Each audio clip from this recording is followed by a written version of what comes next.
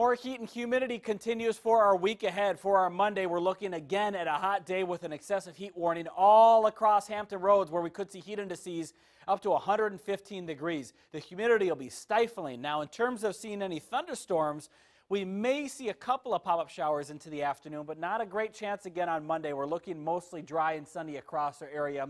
If we do see any rain, it'd be after probably 3 o'clock. We could see a few scattered showers popping up across our area.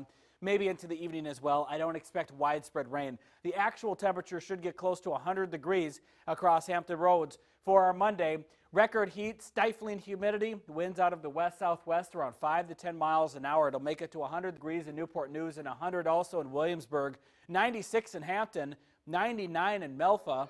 98 degrees will be the high temperature on Tuesday. Wednesday will be at 96. Those are our best two chances for rain in the next couple of days, and we also have a decent chance for rain on Friday.